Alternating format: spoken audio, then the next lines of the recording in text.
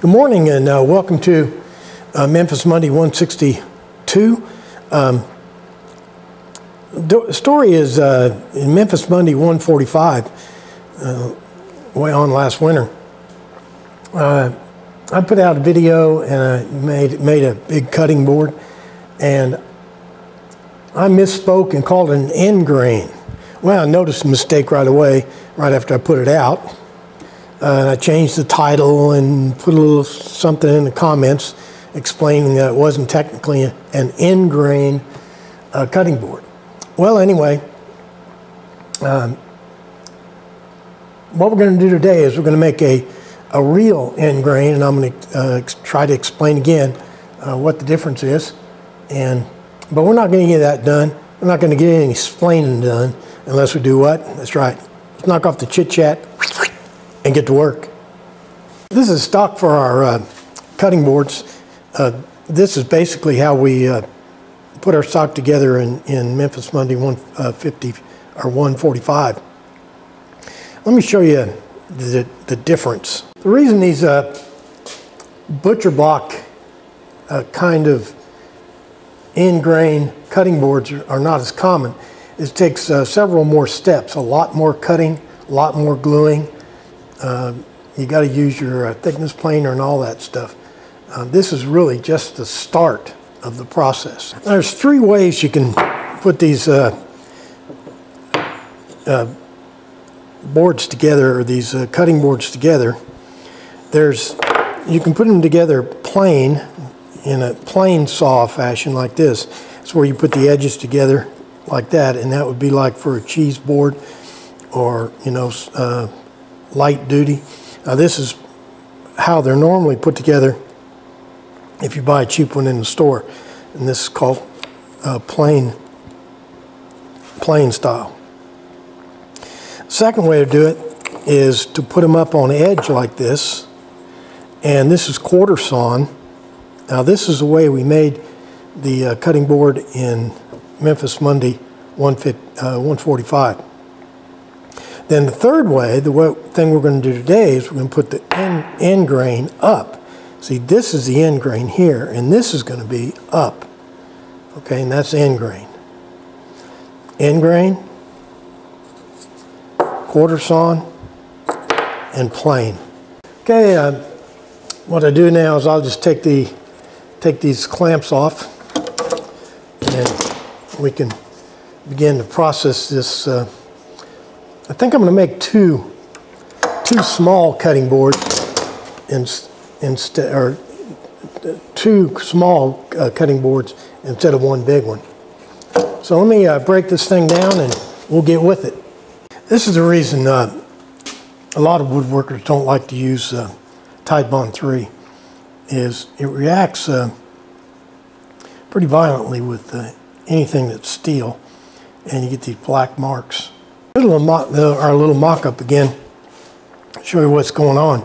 Here's our boards as they now stand, single boards that are running this way with the quarter sawn up. Now what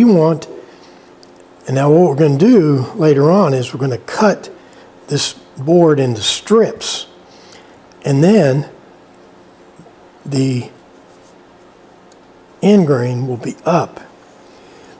What that means is that this surface right here has to be perfectly flat and smooth because this is going to become a gluing surface.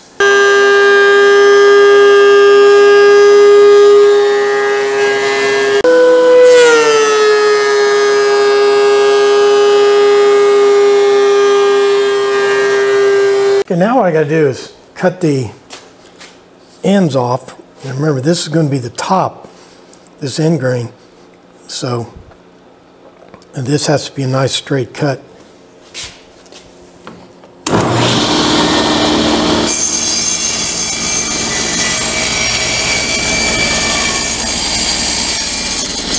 And now we're going to cut off some 2-inch strips off our blanks there. Now our boards were standing up like this, and then we sliced it. Now we're going to slice it, and then we're going to reposition the boards with the end grain up, so it'll look something like that.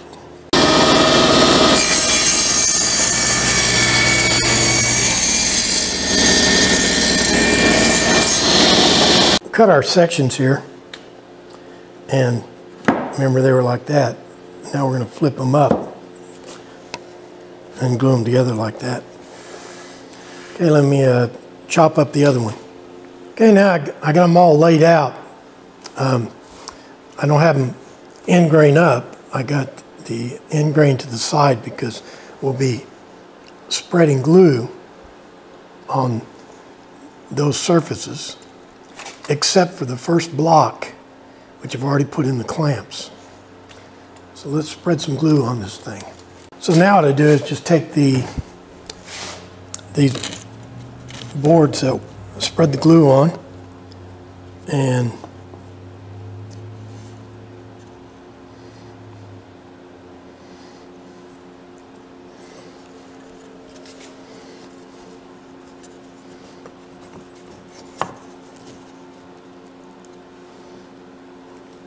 put them in the clamps.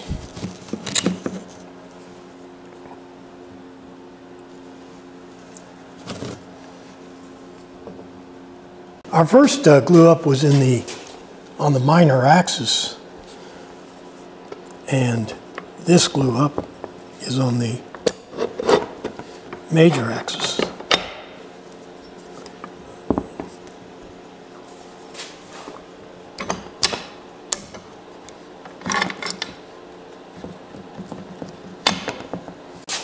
Now what's going to happen here, I'm going to put this regular clamp on.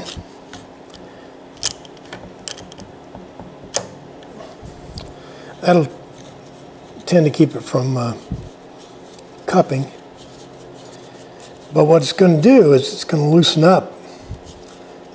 It's going to loosen up these other clamps. So just remember that.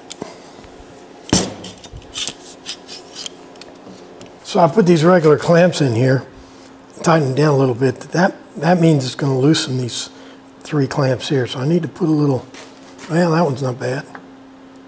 And that one wasn't bad. I didn't loosen them a lot, so I must have had it good and tight. And I got the second one glued up. And this might be a little takeaway here. On these clamps, you don't want to mix these pipe clamps, the different browns. I got these red ones and I got these blue ones, and they work essentially the same way. The problem is that they're different heights above the deck here. And one of the benefits of pipe clamps is it provides an automatic platform for your piece to lay on and lay flat. And if you have these pipe clamps of different heights, then that defeats that purpose. So don't mix these clamps if that's important to you. I'll let them dry for a couple hours. That should be, they're not totally set, but probably good enough. We can keep working on them. Here's what it looks like when we get it out of the clamps. Let me show you what it looks like after we run it through the thickness planer. And then we run it through the thickness planer and the router and do a little sanding, and this is how it turns out. Okay, let me show you, give you some takeaways on the thickness planer. Okay, the takeaway is when you put this thing through a thickness planer, you got to make sure that you don't try to take off too much, because we're trying to, the planers don't like to work very good against end grain.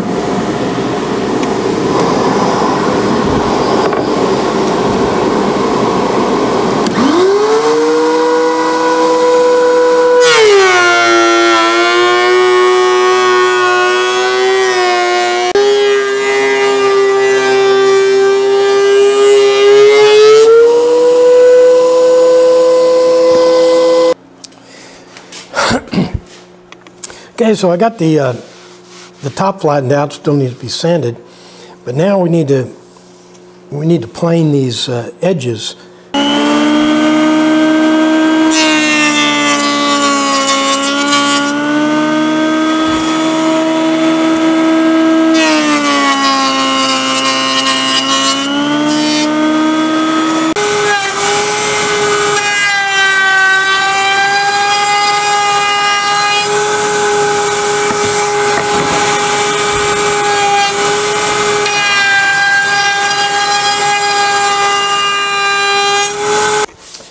I'm doing here is installing a bullnose bit, which is a little round bit, so we can put a little ledge, little notch in the edge to kind of grab a hold of.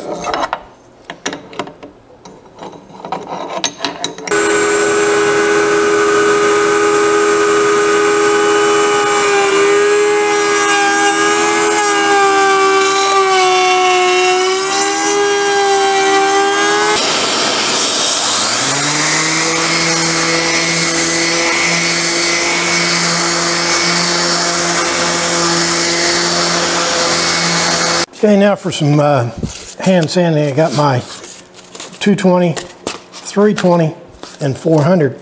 Now going with the grain is not so important on this because the grain is sticking straight up. So, but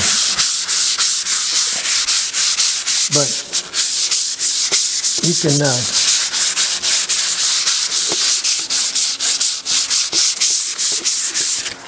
that's a 220. This is 320. Now I like this butcher block oil. This is what I use, but because it adds a little color to the wood. But it's not the only thing out there. There's hundreds of them. This is just pure cutting board oil. Adds no color at all. It's just a pure odorless, colorless, transparent. And then there's other variations. This is butcher block. This is basically butcher block oil that's got beeswax in it and other kind of natural waxes that are food grade. And you can put this stuff on and let it dry and buff it out. But we're going to use this stuff here. Now, a new cutting board, before you use it, you need to season it, which means that you need to put at least, 5 to 7 applications of oil over a week period to let it soak in and do its magic. Well, there are end grain cutting boards for Memphis Monday 162. 2 inches thick. End grain, they got a real nice pattern to them.